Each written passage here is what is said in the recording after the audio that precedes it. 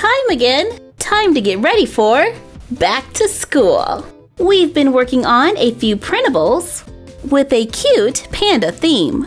All of our printables can be downloaded for free at myfroggystuff.blogspot.com. In addition to the printables, we need cardstock, a straw, tape, a push pin, and remember to always have adult supervision when working with sharp objects. And glue.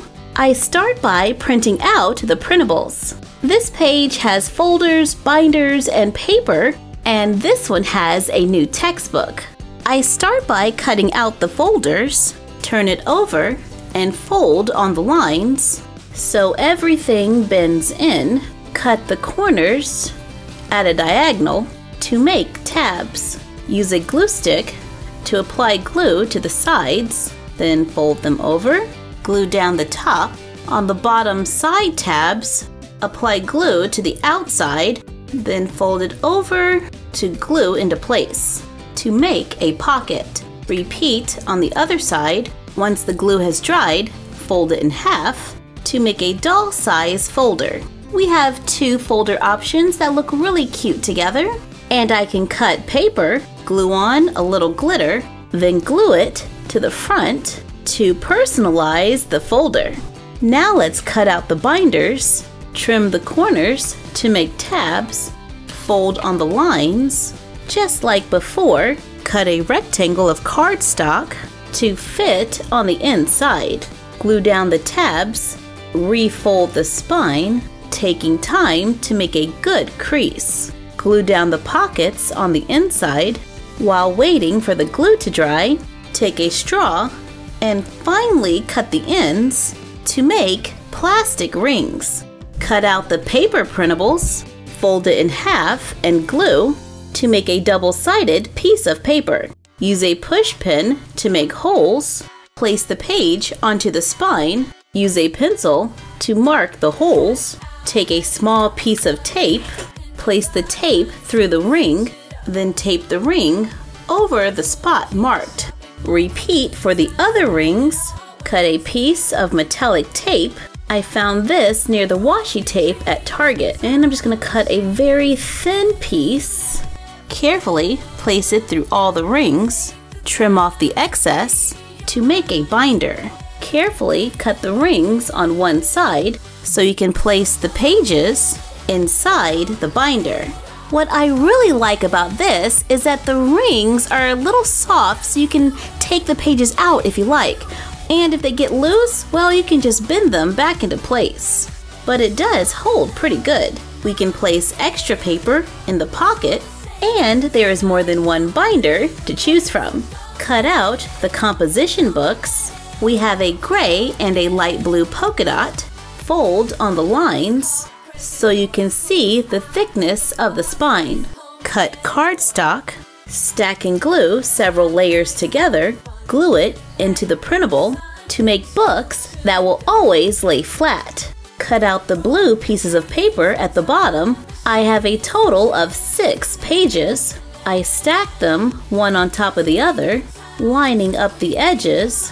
Run the glue stick across the top, holding the pages firmly together until it dries. I'm going to cut a small piece of cardstock that is the same size as the pages and glue it to the back to make a notepad where you can tear the pages out.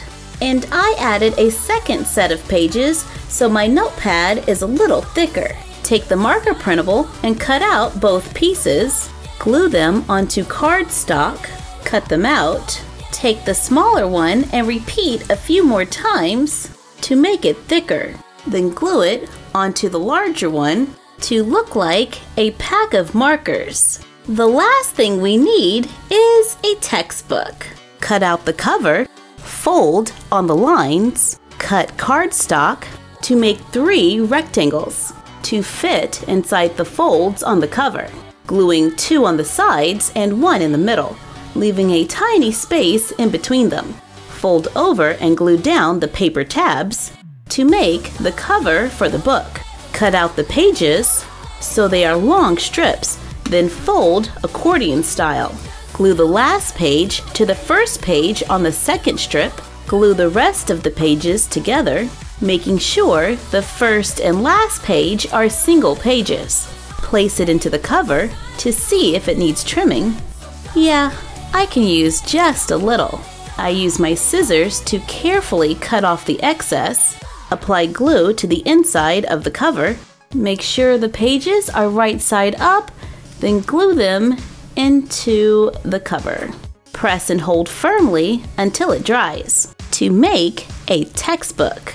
Now I'm going to take a toothpick, trim it. I filed the point down so it's not so long. There, that's better.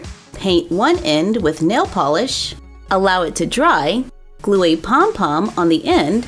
Use a pencil to color the tip to make fun pencils. To make cute panda-themed school supplies. Thank you for joining us. Like, comment, share, and subscribe. Don't forget to ring the bell and follow us on Instagram at My Froggy Stuff and the Frog Vlog.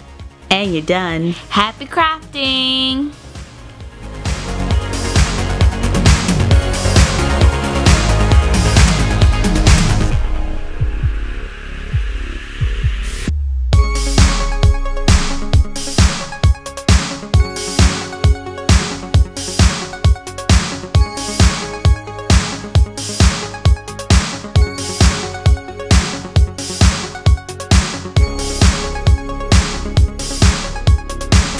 We want to give a shout out to JGW1.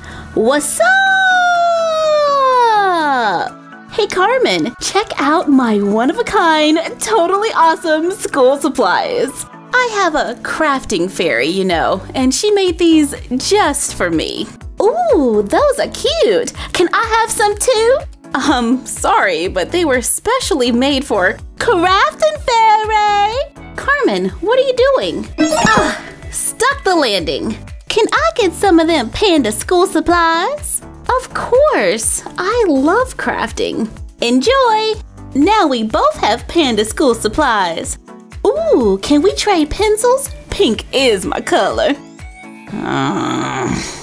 Carmen, what are you doing? Oops! Oh, so sorry, Carmen, that was horrible.